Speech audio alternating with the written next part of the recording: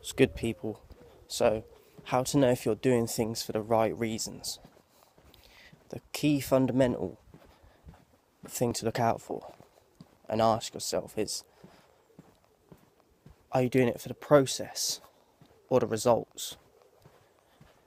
When you do something for passion and wanting to help others and change lives, but not for money and not what you can get out of it personally, what's your reasons for doing it in the first place? What is your chosen subject?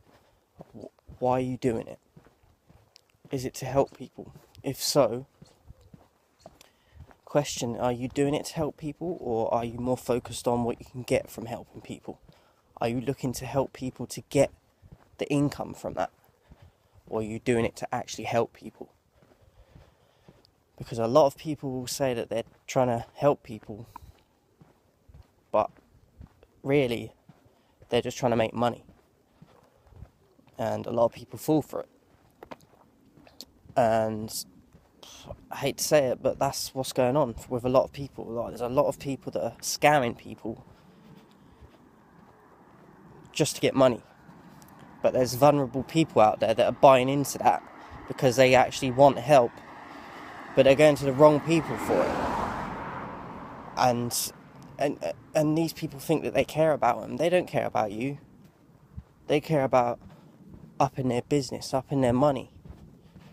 Selfish reasons. So be careful who you trust, be careful who you invest into, because there's a lot of people out there that will take advantage of you.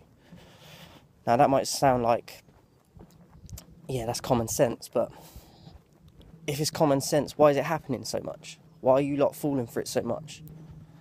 So just be careful of who you invest your money into. Like, if people are doing a service or like a YouTube channel and you know they're not getting paid for it, but they're still putting out that content and that value, that's because they want to help you. So if they're not getting paid for it, but they're consistent with it, and you see them constantly, then you know that they're passionate about it. You know that they're trying to help people and trying to bring value for not the wrong intentions. That's what you got to question, is people's intentions and people's motives. Why are they doing it? And then watch their actions, because anyone can speak, anyone can, do you know what I'm saying? Anyone can say shit, but what are their actions saying? So just be careful with that and watch out for that, because when you do that, you're more likely to not get scammed. You're more likely to benefit from investing in the right people. So that's it for today, people. I hope that helps.